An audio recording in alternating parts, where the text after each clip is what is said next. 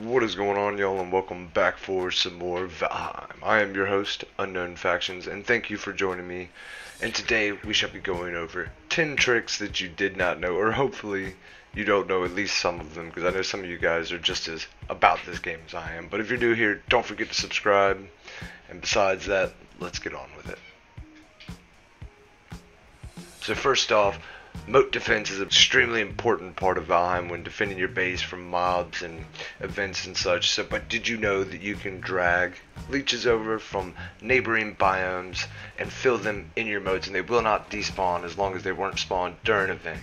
And then you can just harshly drag in enemy mobs that walk up and they will be devoured. But be sure to dig it deep enough to where they can't walk around and attack back, otherwise they'll die too. Next up, the bucket of berries. Now, if you're trying to fill up your empty longhouse, you can always do this simple trick right here and add buckets of all different types of vegetation into your house. So we're going to place a block off the wall around the height that we want, and then we're just going to go through and kind of click and turn in place and just make a little cluster. It doesn't have to be perfect. As long as it's not too wide, it won't clip outside of the bucket. So just fill all these up real fast. And then next we're just gonna knock this stuff away and take out the floor. That way we can lower the bucket down a little bit. That way it allows us to place it.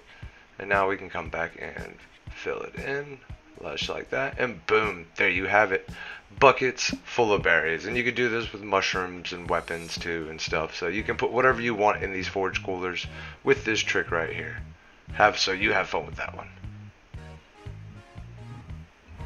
Next, now everybody knows you can kite trolls around, but did you know that if you tag all your copper deposits, you can take one of these big boys right here and quickly gather up hundreds of copper in like half an hour.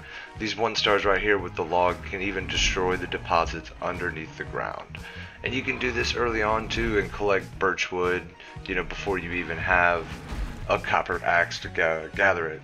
So keep that in mind, a handy tip right there.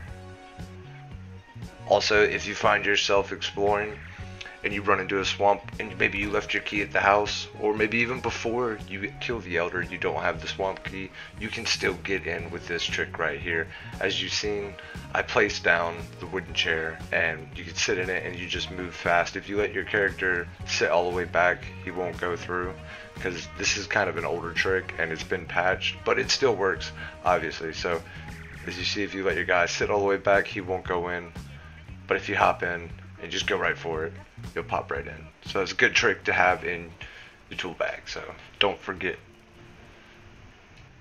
Next up, the infinite hearth. Now, by using a whole bunch of Surtling trophies, this has 20 Surtling trophies in it, and you can go through and make yourself a beautiful hearth that won't go out. You can make it as tight and decorative as you like right there, as you see, and it won't add any comfort, but it still adds a ton of light, and you don't have to refill it.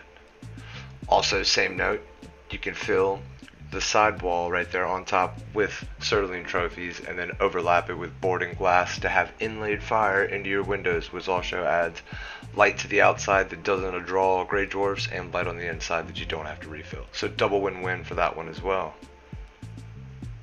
And also, did you know that by adding 4 boards of iron inside of your house, you can raise up your blast furnace to the 2nd story without needing stone and pop it out the roof to make these legit chimneys like you see before you right there, making for badass screenshots of your longhouses whenever you're smelting. Besides that, you still have to vent your smoke though. Next up, this is kind of an older trick but still works and super handy, and I try to use it as much as possible. Now, these floating letters off your sign, all you got to do is place a sign and then you type whatever you want. So we're going to do or, and then we add a ton of spaces at the end, and it will push the text right off the board.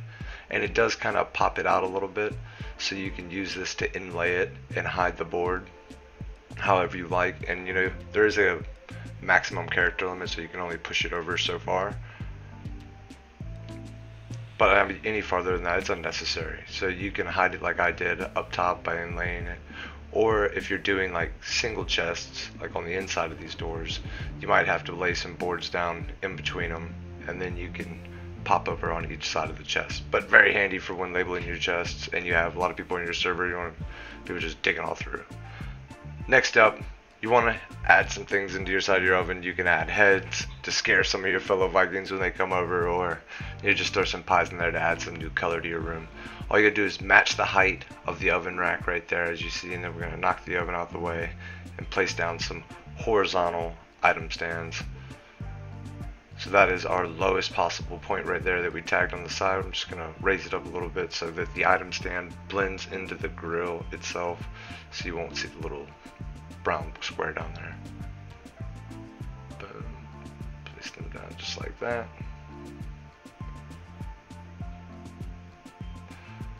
Throw our pies on there. Boom, looks like lox pie casserole.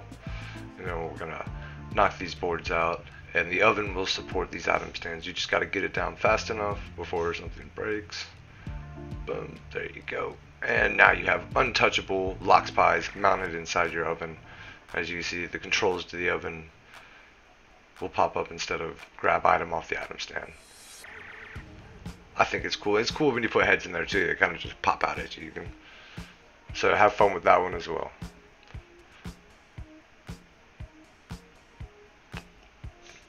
Next up, you want to show your Viking sensitive side a little bit. You want to add a dandelion bouquet to your table, maybe mount some flowers in a cup somewhere. Well, with this trick right here, we're going to take 4 of the vertical item stands, face them in so that the knobs on the boards are all just slightly touching or overlapping, and then we're going to go and fill it with Grey Dwarf Brute trophies. So go all the way around, boom, and it'll give us this nice little cross base with all the dandelions facing inward towards each other. Might be a little hard to hit some of them, but you'll get it if you walk around it. Boom, and once you have this, we can just overlay it with a table, and as you see, as long as the item stands are touching the table, you can knock the boards out from beneath it, and it'll leave the item stands supported by the table. Boom, but I hope you guys got something from this. Don't forget to subscribe if you haven't already, because I am dropping Valheim videos weekly. I appreciate you guys watching, and I will catch you in the next one.